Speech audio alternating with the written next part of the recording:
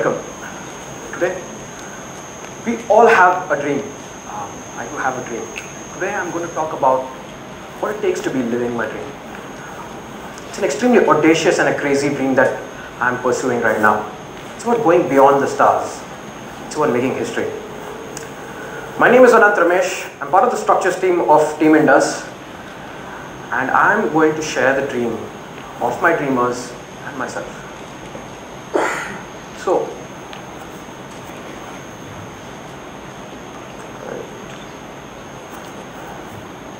okay, the moon. The moon is the brightest object in the night. Man has ever been passionate about the moon ever since we walked. We always wanted to pursue the moon in an intent to explore new worlds.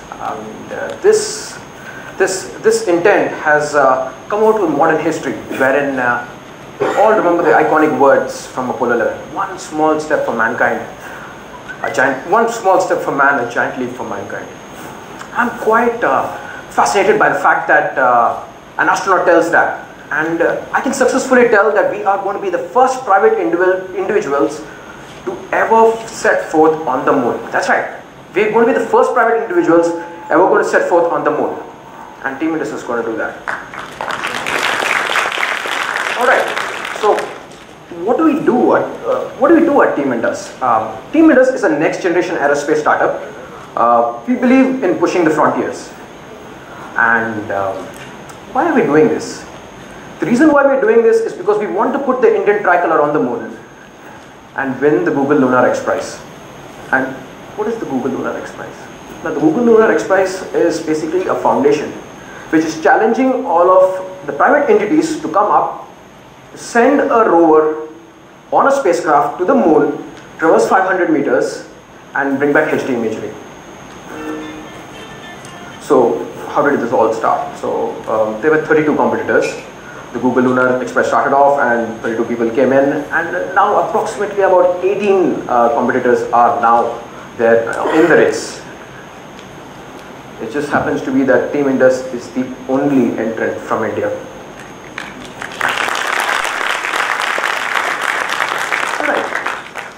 Why is it such a big deal to go to the moon? When I ask a question as to how many countries have gone to the moon, the average response is like probably 7 countries, probably 8 countries. But in reality, there are only 3 superpowers that have ever gone to the moon. First is the USA, second is Russia, and third is China. So it's quite tough to get ourselves to the moon. Now, when all of these complexities come into the picture,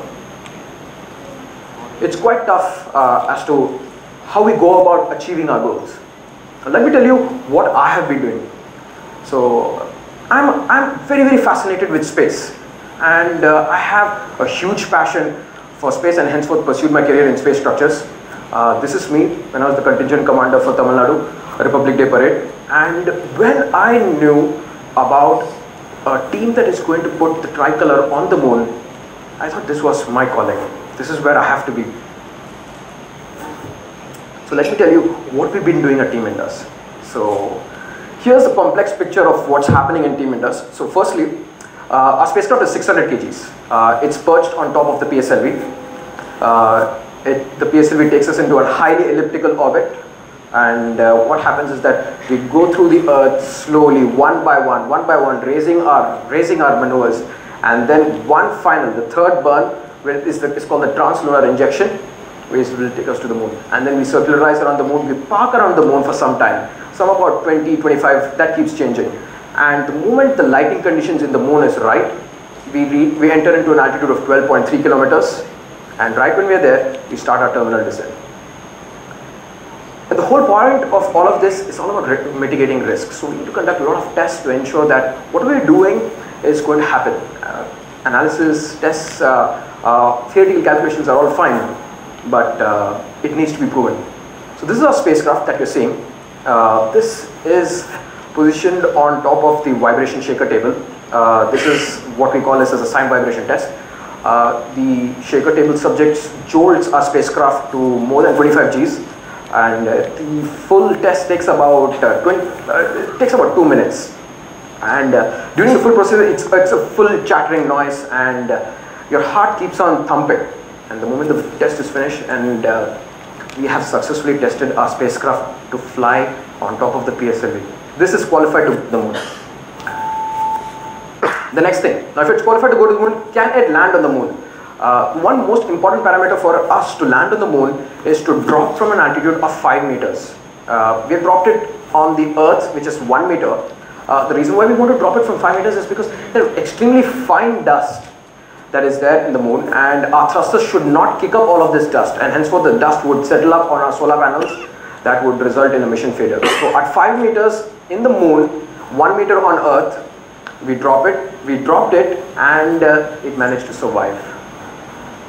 So the whole point is that now we have managed to prove that the spacecraft is capable of taking all the vibrational loads, the acceleration loads of the PSLV. Secondly, it's able to take the landing loads. Now, when all of this is happening, the biggest question that people ask is, why are you going to the moon? There is a lot of poverty in India. There's a lot of things happening. Is it really important to go to the moon? Well, at Team Indus, we think it is very important. We need to push the boundaries of what we are doing. And let me give you a comprehensive detailing of why I think so. So let me just take you from the start. A couple of team members of Team Indus, they decided to take up a challenge, take up an initiative to bring up the biggest ever space movement. And that's when Team Indus was born. Team Indus was born in March 2011. And from there on, we progressed on our design, and in 2014 what we did is that we built our spacecraft from scratch, and we vibration tested, and we dropped it on there, and the Google judges, the judges from the Google and the X Prize came over, and they awarded us the top 3. And with this in hand, they have also awarded a prize money of $1 million, so thereby giving us the far necessary fuel to take us to the next level. Now what's so great about this is that the rest of the 2 teams are from US, and this proves that an Indian team can play in the world domain and prove itself capable in sophisticated engineering. And I hope this will inspire all of our youth that it is possible for India to redefine what India can do. It's not always that we will always be thinking that let's go to the US and that's where awesome things happen. It's going to happen here. The next thing is, why are we going to the moon? The question again arises. I still haven't answered that question. Firstly, there's this question of poverty being there, and a lot of inequality being there, and you're sending something as a luxurious thing to go to the moon. How is it benefiting our mankind? Firstly, these questions will be answered by us to our investors. So unless and until we do something back in return, they are not going to accept this full mission going to the moon. But is that enough? I'd like to answer this twofold. Firstly is the soft impact. The one thing that would happen is that the moment we land on the moon, there is a new energized feeling, as there can be something that is impossible that can be done by a private entity. The second thing that can be done, the second thing, which is the second part of my answer, is with regard to the technical field. What is the technical advantage that arises from going to the moon? The analogy that I'd like to give you is with regard to Formula 1. Formula 1 is as useful to the automobile industry as much as we'll be sending our spacecraft to the moon. So the engineers in the Formula 1, they will be testing the wheels to give maximum performance, they'll be testing the composite structures to give maximum performance, they'll be testing their transmission to give maximum performance, they'll be testing their engine to give maximum performance, all without refueling. So when they start pushing the frontier, those technologies start trickling down to our cars, and henceforth that will supply to our technology. Now similarly in Team Indus, since we have to go as long as to go to the moon, we have to have our structures extremely light. And what we've been doing is that we have reduced our structural weight as low as 9%. Now how does this matter? I'd like to get some statistics and comparisons. Yeah, that's the question that everyone would ask. So we have done a survey, and it shows that if one was to send a satellite around the Earth, the best possible ratio for payload to total mass was 45%. Now since we have gained this technology to make extremely lightweight structures, keep on improving, questioning the existing designs, now we are able to give a 55% advantage. So thereby giving a competitive edge for our own design for satellite bus. So Team Indus is venturing into satellite bus and also high altitude platforms.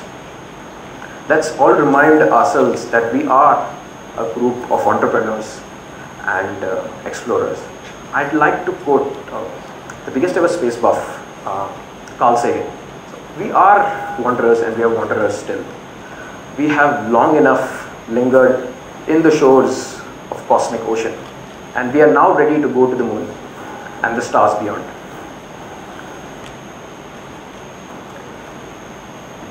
So, what is a moonshot? A moonshot is something that's extremely audacious. It has a lot of risk associated with it. It just happens to be that our moonshot happens to be the moon. I request you all to believe in your dreams.